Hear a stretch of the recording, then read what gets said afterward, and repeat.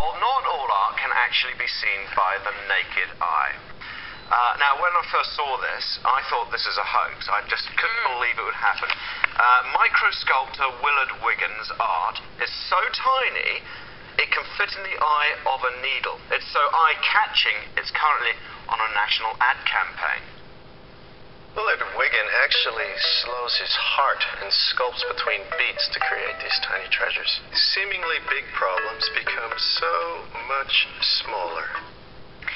Even more staggering, he uses a fly's hair off its head as a paintbrush. Willard joins us now. This is just incredible. It truly is. Thank you very much. How did you get into this artwork? It started when I was 5. I used to make little houses for ants because we used to have a little dog. It dug a hole in the ground, the dog did, and all these ants came out. And I thought the ants were homeless, so what I did, I started making little houses for ants. I used my dad's razor blade and started slicing up these little splinters of wood and constructing these little small houses. And then I started making the ants furniture because I thought they needed somewhere to, sit. And then I got carried away. My mother saw what I did and encouraged me and told me one thing. She said, the smaller you work, the bigger your name. So, school was difficult for me because I had a learning difference. I couldn't read or write very well. To this very day, I've got that problem, but I've educated myself on a different level, on a molecular level. So physically, how can you possibly do it? Even hold something small enough to work? Ali's got a needle. You've brought this needle in. We're not even going to be able to show it to you in a camera. You can't see it. How do you physically do this? Well, what I have to do, I have to make my own tools, microscopic tools. So if you imagine an acupuncture needle made into a pair of tweezers, thinner than that, like a bee sting almost. So I cut the end of the needle off, bend it and sharpen two ends, squeeze it together. I've got this microscopic pair of tweezers. In the other hand, I've got a syringe, the ones that they use for diabetics, and in the actual end of the syringe, I smashed a shard of diamond up and put it into the end, and it broke off, and it looked like a little bee sting type of thing. So what I do, I hold, with that hand, I hold the material down.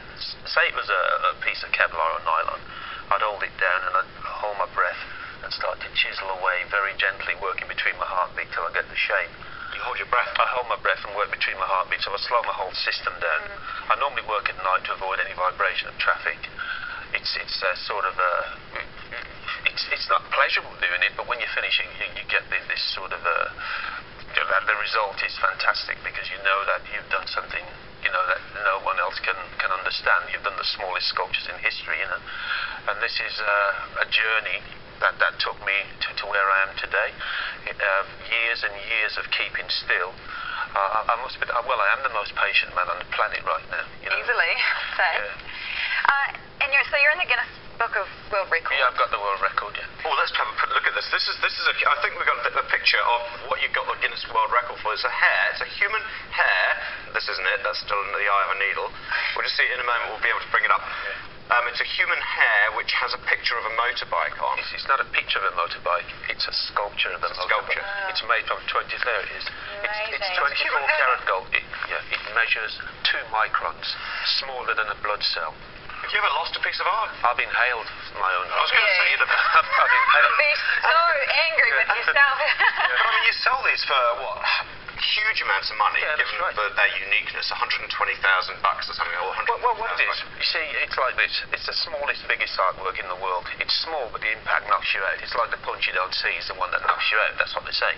And my work is much bigger than something big, because we underestimate things that are small. Human beings believe that because something's a certain size, we accept it.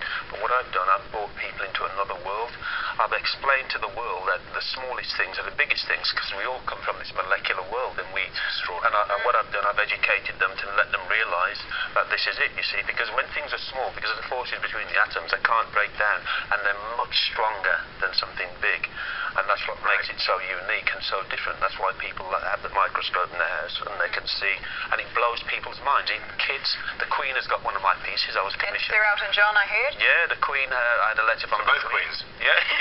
So a crown on the head of a pin, and she's got it in the palace.